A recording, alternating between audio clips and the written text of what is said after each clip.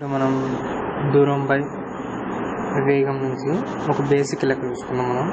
అదే ఒక కారు వేగం 80 కిలోమీటర్ గంటలకు అది ఎన్ని మీటర్ పర్ సెకండ్కు సమానం అంటే kmph అంటే kmph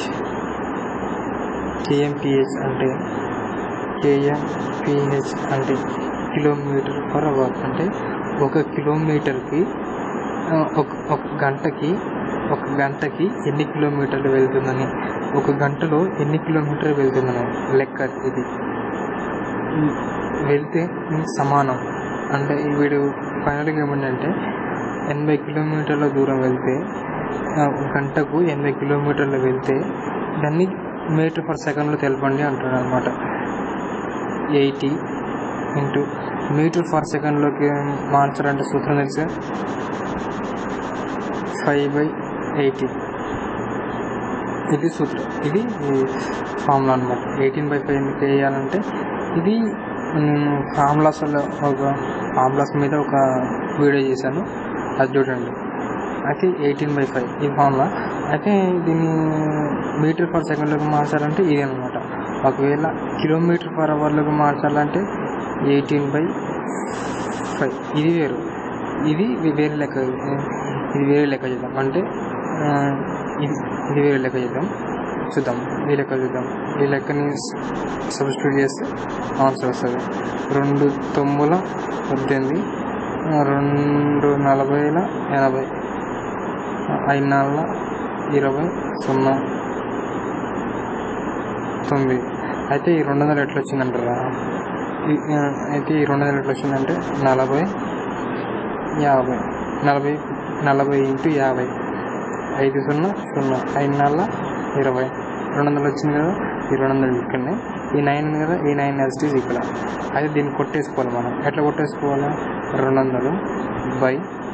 9 2 18, 20 నుంచి 2 పోతే 0 2 9 18. శేషం ఎంత? 2. అంటే శేషం ఎంత? 2 అంటే 2/9. ఆన్సర్ ఇదన్నమాట. 22 2/9 ఆన్సర్ ఇది. ఇది శేషం ఇదన్నమాట. ఓకేనా? ఇంకో లెక్క చేద్దాం. 24 సెకండ్లో పరుగు పందెం ఆటగాడు 200 మీటర్లలో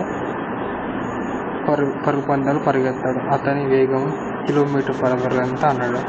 అంటే వేగం అడిగినాడు. వేగం అడిగితే మనకి వేగం కనుక్కోమండి కాబట్టి మనకి వేగం కనుక్కోమంటే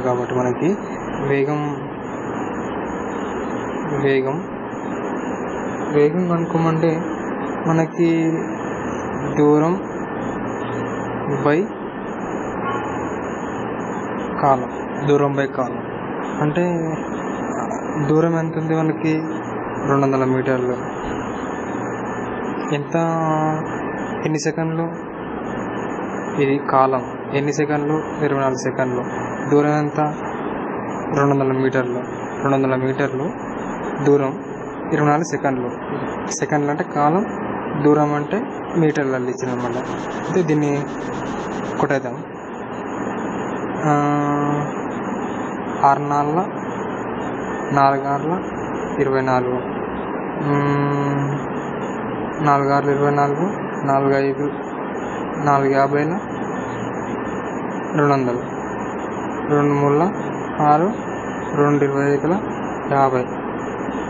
25 50, 25/3. దీనికి ఏమన్నా kmpHలోకి మార్చాలండి.